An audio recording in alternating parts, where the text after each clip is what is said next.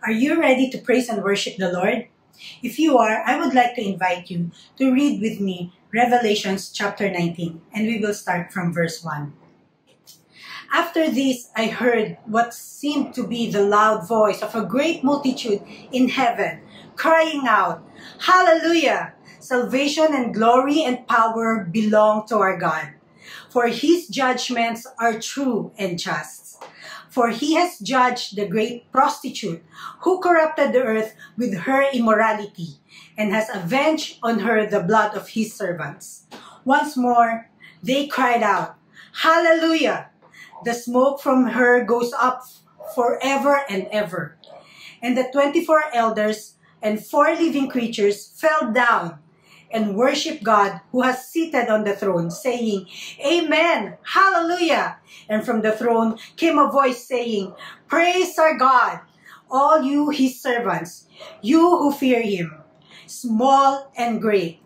You know, there is this one word that is similar through all languages, and that is the word hallelujah. So if you are ready to praise and worship with me, come on, join me, shout the praise and greatest glory to our God. Hallelujah!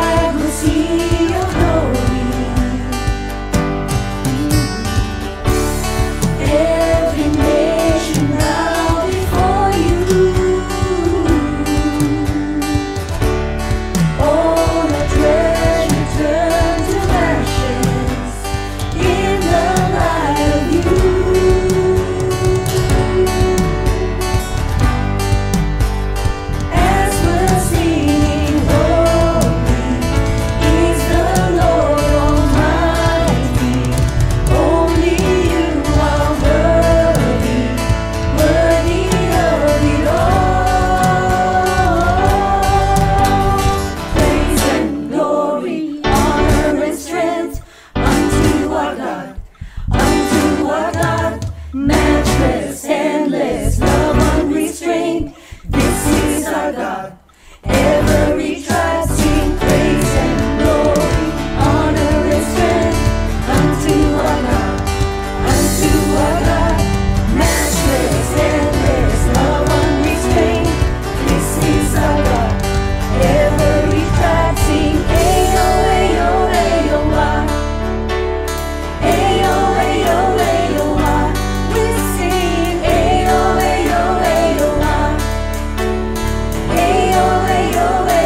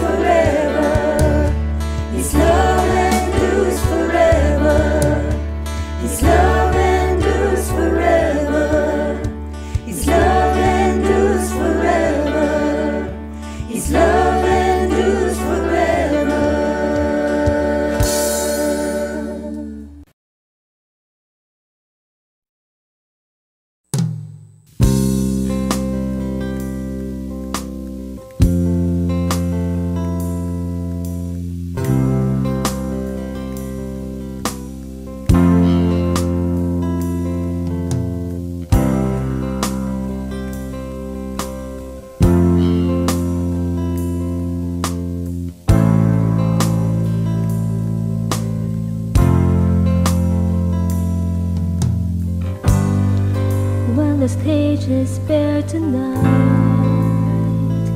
There's no one else, just you and me. When the curtains close behind, there's no pretense, I'm on my knees. I will lay down my life for the love sacrifice you gave to me. It's all because of you, all because of you. The God I know, righteous and holy. The God I know, faithful and true. The God I know, my tower of refuge. Hearts are healed, Christ revealed.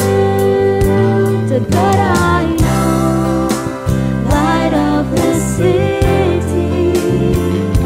The God I know, strengthens the weak. The God I know, your heart beats within me, as you are, so are we.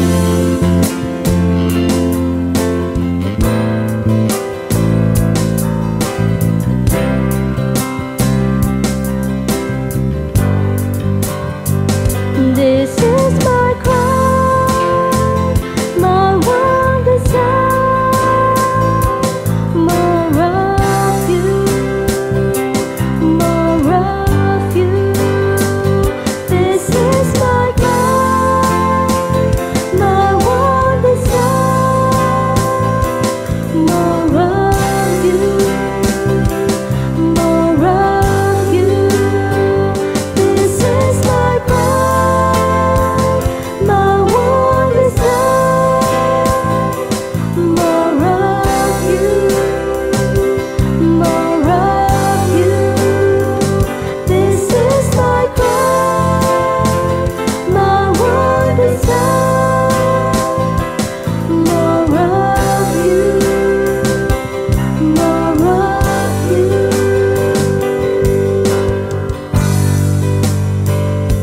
The church he knows, righteous and holy. The church he knows, faithful and true. The church he knows, a tower of refuge. Hearts are healed, Christ revealed. The church he knows, light of the city. The church he knows, strengthens the weak.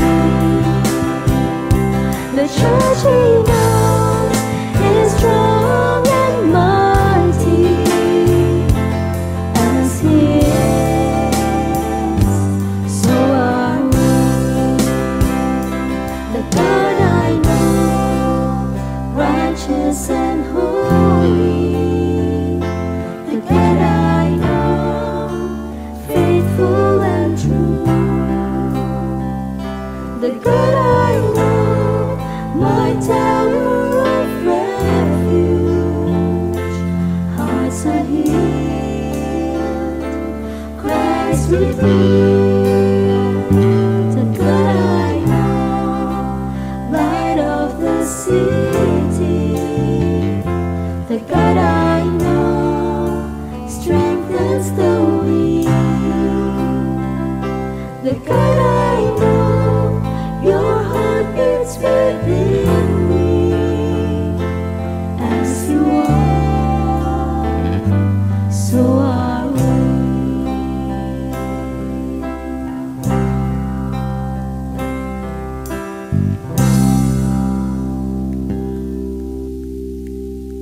Good morning, dear brothers and sisters.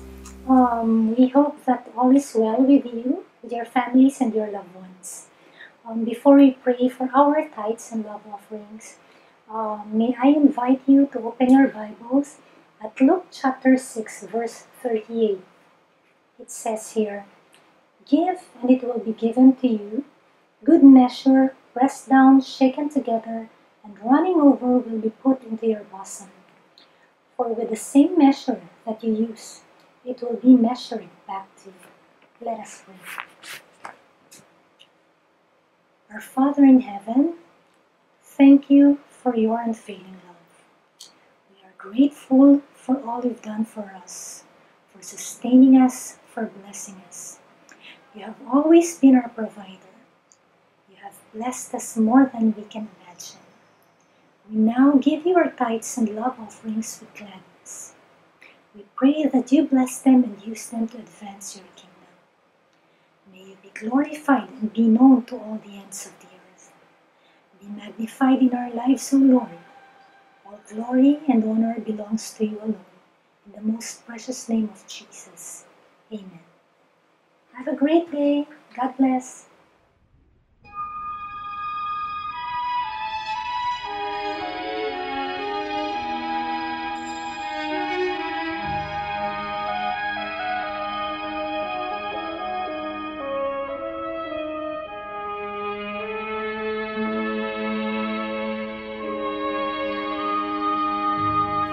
When I gaze into the night skies,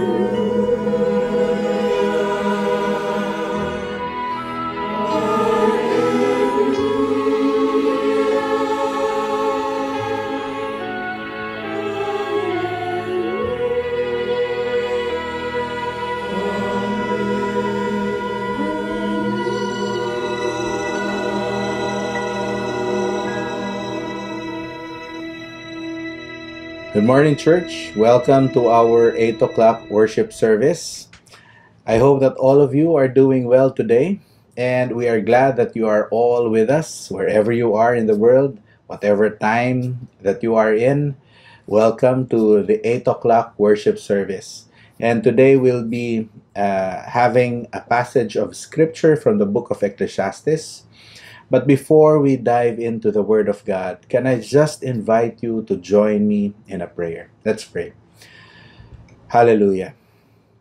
Hallelujah. Praise you, our Father. Lord, we thank you for who you are, our amazing God, our Abba Father, whom we can trust, whom we can put our hopes upon, whom we can rely always in our lives. Lord, you are the creator of the heavens and the earth. Everything, Lord God, that you have created praises in your glory, praises you for your wonderful acts, praises you for who you are, that you are righteous, holy, and sovereign. Lord, we just come before you right now, thanking you for always being with us, for guiding us, for allowing us, Lord, to experience your grace day after day in our lives. Thank you, Lord God, for sustaining us, helping us, Lord God, to walk faithfully despite our troubles, despite our difficulties in life. Lord, thank you for always helping us to go through life's trials. Thank you for your blessings, Lord. Thank you for your provisions, Lord. For the daily food that we eat, we thank you, Father. Even for the simple things, Lord God, that sometimes we forget. We thank you, Lord, because all good things come from you. Lord, thank you that your eyes are upon us, your people, that you watch over us, Lord. Thank you, Father. Lord, we just come before you right now, seeking, Lord God, upon your Holy Spirit that you would move in the hearts of your people, that you would move mightily, Lord God, and minister to each one of us, those who are listening, those who will be listening after this. Lord God, just move within your people, Lord God, and allow us to understand your message for us today. Lord, you know each one's heart. You know, Lord God, the condition of each person who is here. And Lord, we just pray that you would meet in the area of our needs, Lord. That for those who are sick, Lord God, may you give healing, Father. We know that you are a performer of miracles, Lord God. We believe that you still perform miracles even up to this time, Lord. Because you are able and you are our healer, our God, our Father. Lord, for those who are in need, Lord God, of finances, provide for their needs, Lord God. Lord, those who are weak and weary, tired, Lord God, we pray that you just embrace them, Lord God, and strengthen them, Lord God, that they may hold on unto you and draw strength upon you only. Father, you know each one of us, and we just commit each person who is here to you, Father. Lord, we are thankful because you are all-knowing. You are all-powerful, almighty, and all-present.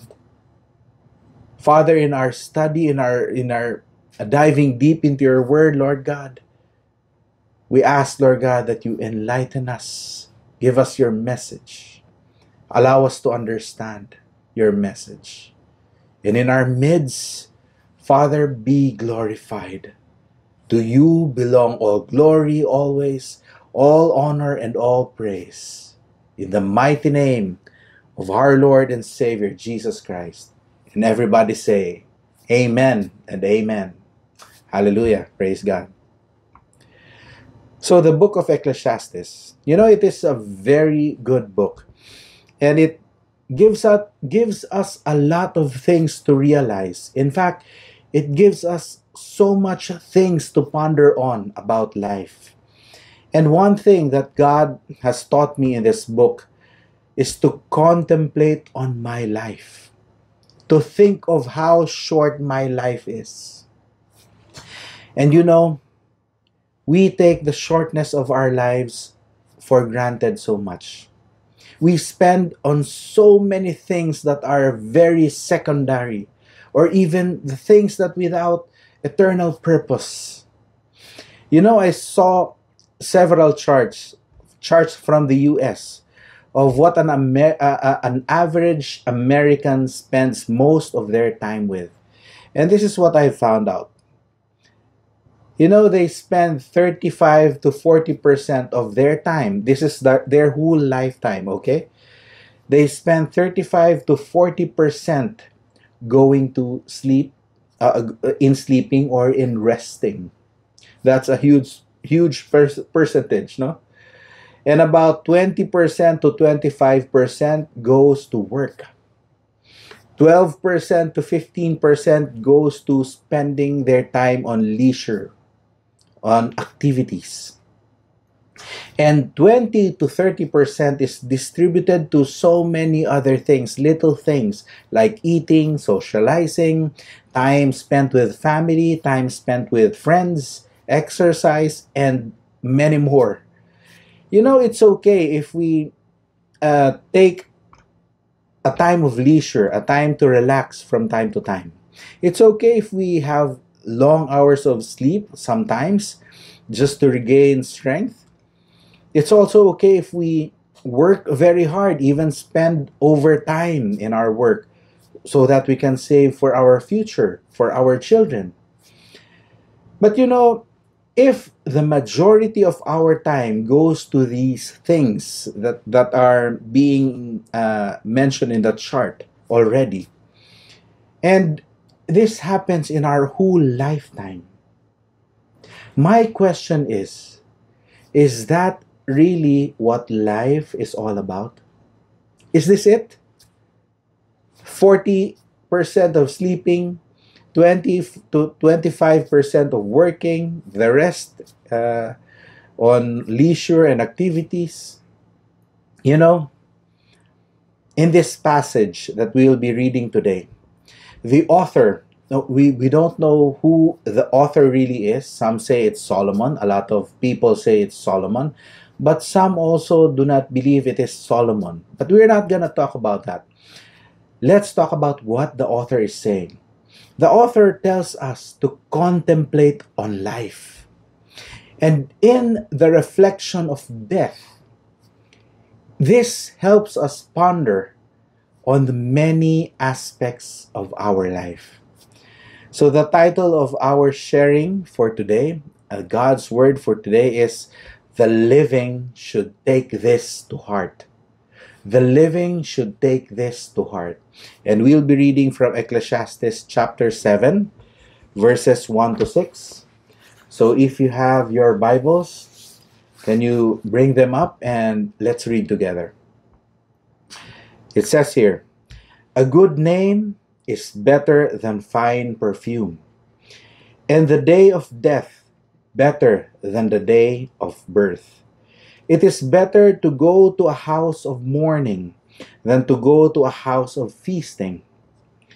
For death is the destiny of everyone. The living should take this to heart. Frustration is better than laughter, because a sad face is good for the heart. The heart of the wise is in the house of mourning, but the heart of fools is in the house of pleasure. It is better to heed the rebuke of a wise person than to listen to the song of fools. Like the crackling of thorns under the pot, so is the laughter of fools. This too is meaningless."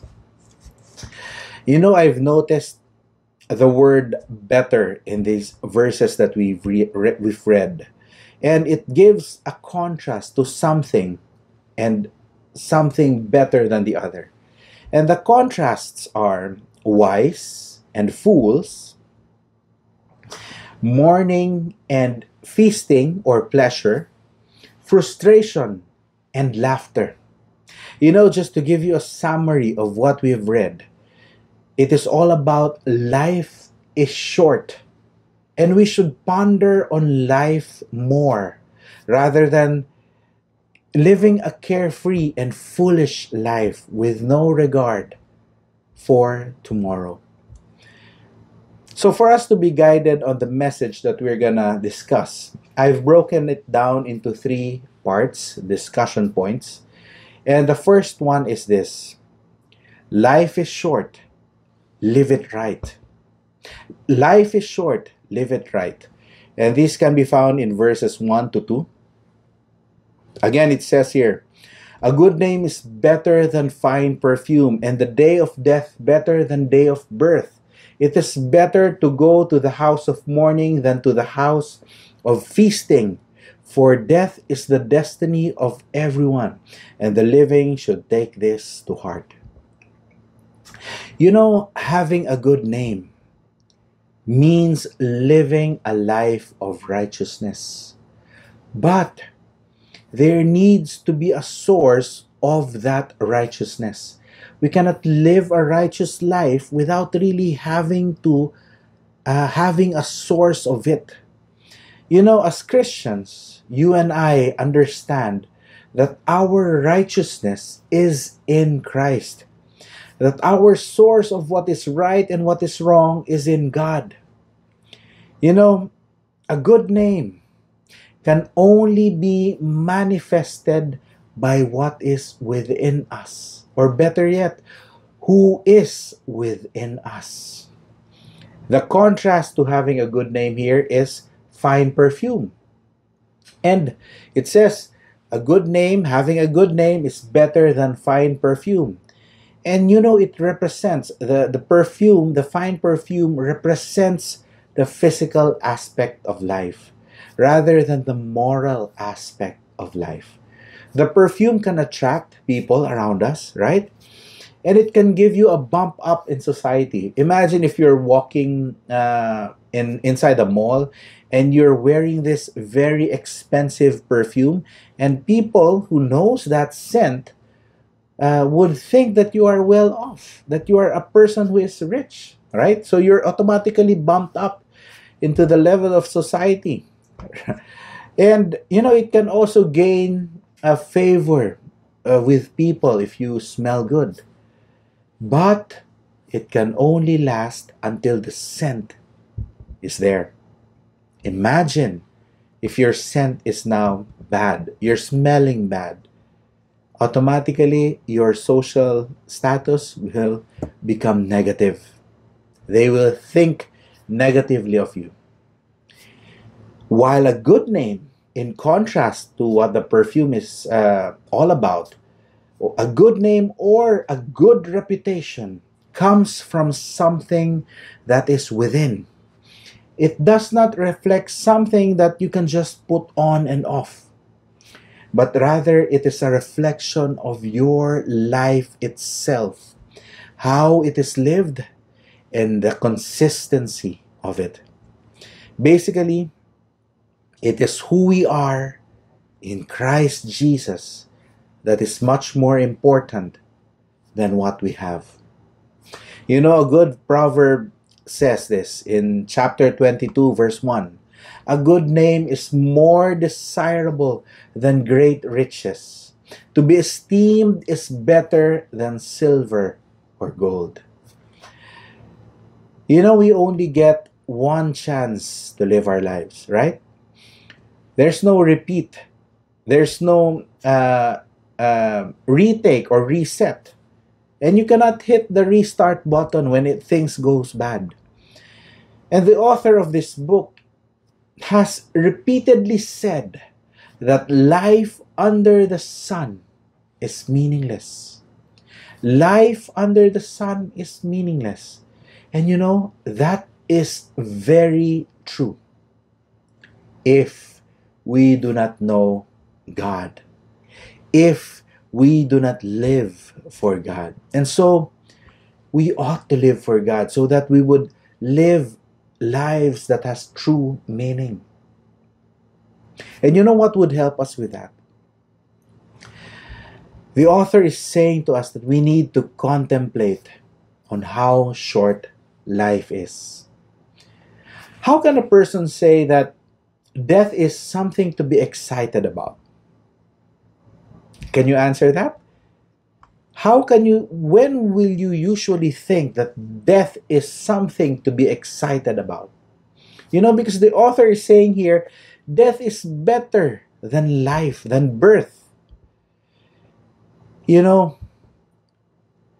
we can only look forward to dying. You and I can only be excited to die when we truly know that Christ is in our lives. When we know that we have lived our lives for Christ. Amen? Do you agree with me? And in contrast to that, you know that people in the world are afraid to die? Some has probably just allowed themselves to be numb of death, but regardless, they are afraid to die. You know why? Because when they are in the point of death, they become very unsure of what's going to happen next. When death faces them, they don't know what's next. And when they think back to their lives, they have lived a carefree life, a careless life. They have lived a foolish life, and that scares them. And so the author says, it is better to go to the house of mourning. You know why? So that people can contemplate on how short life really is. Every time there's death in the family, we try to realize the shortness of life. We try to understand the shortness of life. It was just then when I saw this person. It was just then. It was just a while ago when this person was with me. It was just a few years back when we experienced this and that. And now, this person is dead. And it dawns unto you that life is short. And so, the author says it's better to go to the house of mourning rather than going to the house of feasting. You know, in the house of feasting, they get drunk on the pleasures of life with no regard to what's gonna happen for tomorrow. And you know what? The bad thing is they will only suffer the consequences. So remember, life is short. Think about it. The living should take this to heart. Life is short. We need to live it right. We need to live it knowing who God is, having Christ in our lives. The second point is life is short, so we need to search for what is right. Life is short. Search for what is right. And this can be found in verses 3 to 4. And it says here, frustration is better than laughter, because a sad face is good for the heart. The heart of the wise is in the house of mourning, but the heart of fools is in the house of pleasure. Again, the author draws us to think, to contemplate. Why do I say that? Because of the word heart. And it is mentioned here in these two verses 3 times. And it can also be translated, the word heart can also be translated to mind, or labe in Greek, which means the understanding of man, the thoughts of man. So verse 3 can be translated as this: frustration is better than laughter, because a sad face is good for our understanding. Now, why is that? Why is frustration, difficulty, and trials good for our understanding? You know why? Because It is in these times, in times of difficulty in our life, in times of frustration, in times of trial, that our faith can be developed.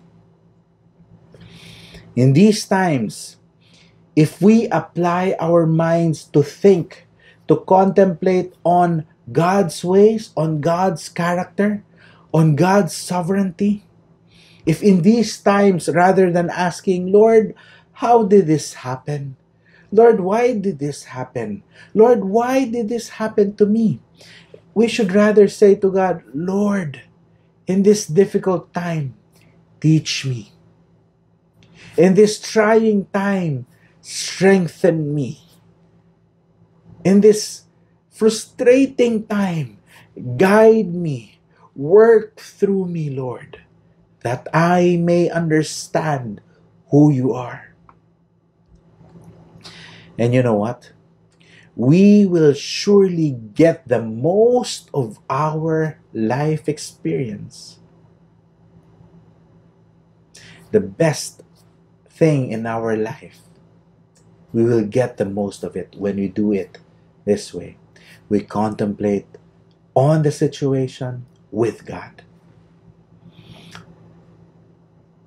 Our trust in our faith in God will be developed. And the writer says here in verse 4, the heart of the wise is in the house of mourning. Yes, because the wise would use these times of sorrow to understand more about life. More so, us Christians, you and I, the followers of Christ, will use these moments. I believe we will use these moments by God's grace to contemplate on our frustrations in the presence of God, with the Word of God, and with the guidance of God. You know, according to the writer,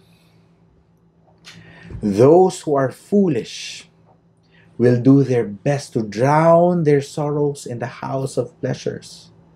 Don't you notice that in the people of this world today? They will try to solve their problems with momentary pleasures. They will go into drunkenness. They will busy themselves with several activities, busy themselves with so many things just to forget their problems, their frustrations, just to feel that loneliness, that emptiness in their hearts. But you know, nothing can really be achieved and learned in doing that. They will just end up finding themselves back in the mud when reality kicks back in. Right? And that is why the world really needs Jesus Christ.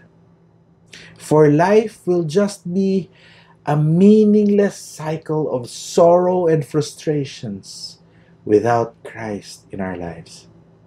Do you agree with me? Amen. So, be wise. Since life is short, in the midst of our trials, our frustrations, search for what is right. Search for the Lord's leading. Seek for His guidance and wait for His answer. You know, if you are in deep trial now, I don't know who you are. I don't know if some of you are really in a bad situation right now. If you are in that situation, if you are that person, take heart. This is a very good time to put your heart, your mind into understanding God through His Word, and see how His grace would help you to walk faithfully in the midst of difficulty, day after day after day. He will sustain you, and you will see the beauty of frustrations. You will see the beauty of trials. You will see the beauty of difficulty. It will increase your faith upon God. It will develop your faith on God. Amen? Praise God. And the third one, and we will be ending with this: life is short, so do what is right. Life is short, do what is right. The verse says, "It is better to heed the rebuke of a wise person than to listen to the song of fools. Like the crackling of thorns under the pot, so is the laughter of fools. This too is meaningless." You know, many times we think that we are doing well. We think that we are on the right track. Yes, many times it is true. But there are times that we too are acting foolishly. We just don't know that we are doing it, right? We always try to correct the foolish ways of others, but we never try to stop and think, am I also being foolish? Lord, am I also acting foolishly? Am I also thinking foolishly? And you know, sadly, we even listen to foolish talk. We listen to bad mouthing. Many times we even add up to it. Sadly, this also happens everywhere. We listen to bad counsel. We listen to worldly advice. It happens even inside a Christian community. And what the writer is saying here is very important. He says, "Heed the rebuke of a wise person." You know, it is in fact, for me, as I have understood it, when someone is rebuking you, it is a blessing. It is a blessing because sometimes we do not see that we are foolish. We do not see that we have committed something wrong. And only a person outside, apart from you, can see it. And so if we receive that rebuke, someone rebukes you, if that instance comes, again, think, contemplate, try to understand what is happening, what is inside your heart. Don't start to defend, don't start to retaliate, don't start to work your way around it. Let us check our own ways. Be wise and take to heart the rebuke given to us. You know, most, if not all the time, it is God's word of truth that really rebukes us. When the word of God penetrates deep into our beings and we are convicted by it. You know, let us learn to receive that. Let us learn to receive the rebuke or the conviction of God's word and choose to do what is right. Amen? So we have learned 3 points from God's word today. Life is short and we need to take it to heart. So, because life is short, let's live it right. Let's live knowing who God is. Let's spend time knowing what God wants us to do. Let's read His Word and get to know the grace and mercy of God through Jesus Christ. Because life is short, the second part, let's seek for what is right. In those times of frustration, in those times of difficulty, when you cannot think right, when you cannot act right, stop, pause for a while. Linger in your thoughts. Contemplate on what's happening and do it with God. Don't go out and drown yourself in many activities. Pause and ask the Lord to help you. Ask the Lord to guide you. Ask the Lord to lead you to do what is right. Wait upon the Lord.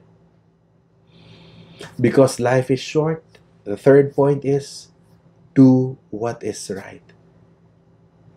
If someone rebukes you, receive it. Think about it. Allow that moment to change your life. If the Word of God rebukes you or convicts you, allow it to sink in deep into your heart and apply your life to what is right. Do what is right. You know, I'd like to leave you this quote from Pastor John Piper. And he says, "But whatever you do, find the God-centered, Christ-exalting, Bible-saturated passion of your life and find your way to say it and live for it and die for it. And you will make a difference that lasts. Your life will not, you will not waste your life." Hallelujah. Let's pray. Praise you, our God, our King. Lord, thank you for your word today. Thank you for reminding us, Lord God, how short our lives are. And we should contemplate about our ways, our life, our actions, our thoughts, what would be our next move. And in this thinking, Lord God, in this deep thinking of our lives, Lord God, may you reveal to us by your word on what to do. May you, Lord God, move in the hearts of your people so that we may follow you, that we may come to understand your glory, your goodness, your grace, your mercy upon each one of us, and that we would live appropriate lives, life that is pleasing to your eyes. Teach us, Lord God, to count our days.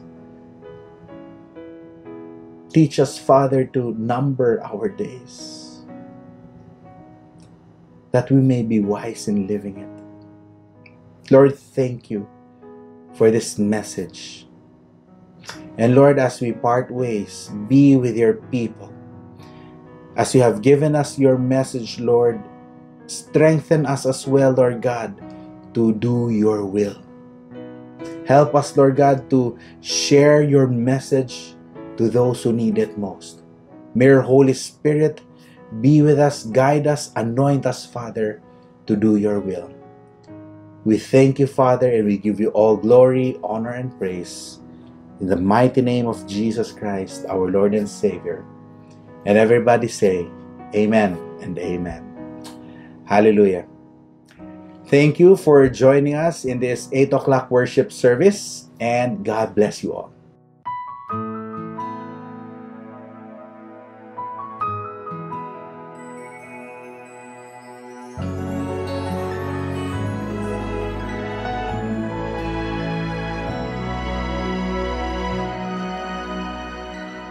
We have our eyes to see, we have our ears to hear, but why do most of us ignore the blessings that's in store for every life, for every soul?